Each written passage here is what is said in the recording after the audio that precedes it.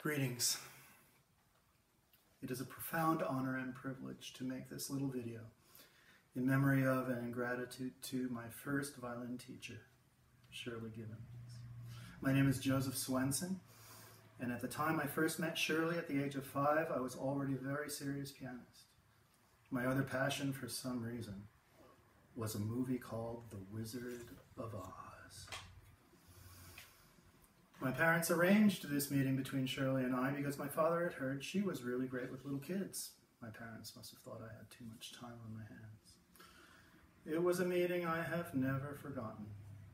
I remember thinking what a magical, beautiful woman she was. I felt like I was suddenly in my favorite movie and that I had just met the Good Witch of the East. Even her voice sounded like the Good Witch of the East. Only a few moments after saying hello, she took out her violin and she played for me. It was a sound so beautiful that I have never forgotten it. When she finally asked if I would like to play the violin and be her student, I simply blurted out, yes. I thought she would never ask. 4 years passed, and her studio became more and more a kind of magical home for me. But suddenly, for reasons I didn't understand, Shirley introduced me to the person she wanted me to continue my studies with. I thought this was very strange. I wasn't nearly ready to say goodbye to my Good Witch of the East, but I now know that somehow it simply had to be this way. I just celebrated my 9th birthday, and the person Shirley invited to observe my violin lesson that day was a woman from Kansas, appropriately named Dorothy.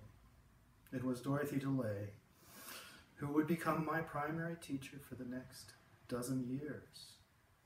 It was also this Dorothy from Kansas who would later introduce me to the two most influential and rather dangerous characters from the movie, both of whom had a huge impact on my life: the Wicked Witch of the West, Robert Mann,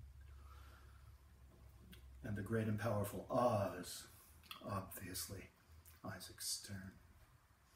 But just like in the movie, I now know that it was always Shirley Givens, my Good Witch of the East, who had set the whole story in motion, and who somehow knew all along that it would turn out good.